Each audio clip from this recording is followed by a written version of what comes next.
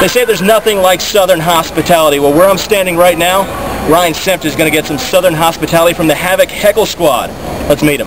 Doug, Carey, Jamie, and Josh are merciless. Tonight they turned their attention to this man, Richmond Renegades goalie Ryan Senft. Senft has no idea what's about to hit him. He shoots!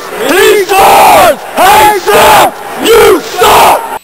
No punches are pulled, and yes, they even bust out the Your Mama card. Senft! Your mom called! She left a message and said, you suck! They've got something to say about every possible play, player, and penalty. And it is Roble taking a seat. Roble goes down for hooking. The Havoc Heckle squad's favorite penalty. Take a seat! Turn your track somewhere else, you hooker! It takes some preparation, I guess. We see some things happen on the ice, and really you just you kind of come up with it on the fly. Doug Halbrooks is the unofficial leader of this ragtag crew.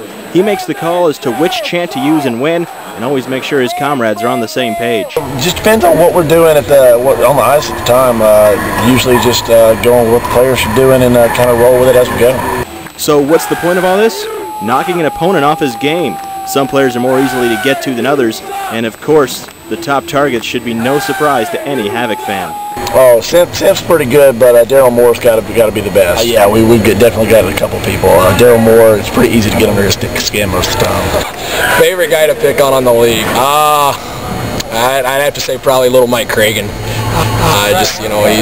He's probably the easiest guy to pick on. But according to newcomer Josh, it's not just what you say, but how you look while you're saying it. What's with the beard? Do you think it gives you more amplification when you're harassing these guys? It does. It makes me look more intimidating, I guess. I don't know. The beard must have worked. Ryan Senft was pulled after just 2 periods on Saturday night, and the Havoc Heckle squad could celebrate a job well done. Let's go Havoc! For Wreaking Havoc, I'm Mike Brown.